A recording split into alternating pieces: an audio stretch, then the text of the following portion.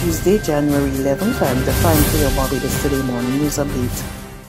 The Barbados Labour Party's release of its manifesto has placed the incumbent political organization ahead of its opponents. That's the view of political science lecturer Dr. Christina Hines, who pointed out that so far the other parties have only delivered the promises on the political platform. Dr. Hines was responding to developments on the campaign trail over the weekend, most notably the BLP's manifesto, which include, among other things, promises of eliminating land tax on the first $400,000 of property value and the construction of 10,000 houses in 5 years. Well, I would definitely say that the BLP is slightly ahead of the Democratic Labour Party because it has released a manifesto that people can look to and they can read through the contents and decide whether the plan that the Barbados Labour Party has for the country is adequate, if it makes sense, if there are things in there that can be implemented and that are good for the country. So that's quite useful, especially since sometimes it can be difficult when listening to platform presentations to decipher the exact policy from what is, campaigning and trying to rouse the crowd and get the votes. So it is useful that the BLP has a manifesto. By contrast, the Democratic Labour Party has not released theirs as yet, but I will wait and see what the content of this manifesto will include. Certainly they will release a manifesto at some point. A young aspiring politician is attempting to break down decades of loyalty to the country's two main political parties as he makes his bid for the Christchurch South constituency. Independent candidate Don Nicock believes the two-party system needs to be dismantled, which he says is one of his main reasons for contesting the January 19th general election. The 25-year-old also said he was not convinced that the Barbados Labour Party's 29-1 parliamentary majority is healthy for the existence of free and fair democracy. The former Harrison College student explained that he opted to run as an independent candidate to challenge traditional mindsets around politics, which, in his opinion, have been failing the masses. In other news, local authorities have approved 2/3 of the applications received under the Barbados 12-month Welcome Stamp program. And according to recent statistics compiled by the Barbados Tourism Marketing Inc., with data received from the Barbados Immigration Department, most of those applications came from the United States, the United Kingdom, Canada, Nigeria, and India.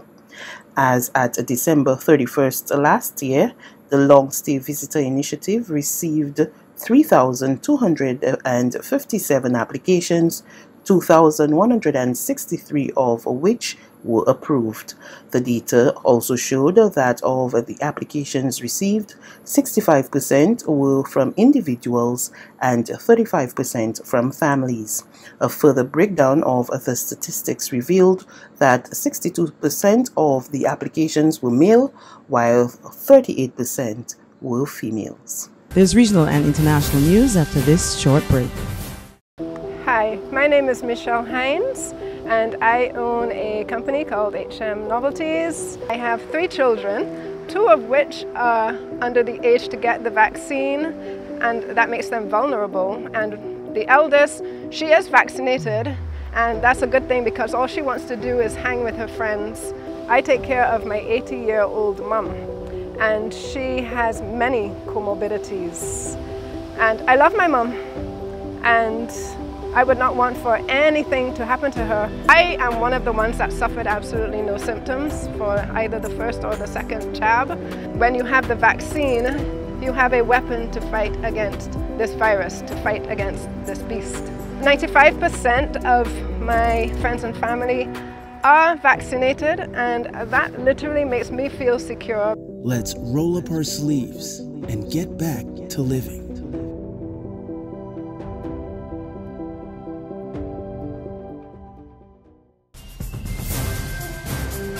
The news from the region now. Teachers and students in Guyana are being urged to get vaccinated amid a surge of COVID-19 cases. More from News Source, Guyana.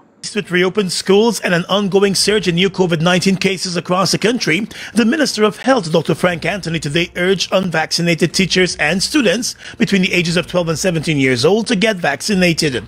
The minister said parents should be encouraging their children to get vaccinated and teachers should get vaccinated too.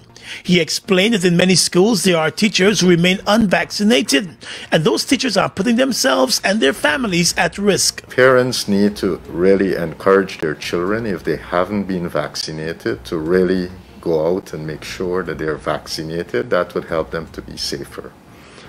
And secondly, teachers also need to encourage children to be vaccinated. The growing number of positive COVID-19 cases across the country has left many parents uneasy with the decision by the Education Ministry to open schools for full-time face-to-face learning.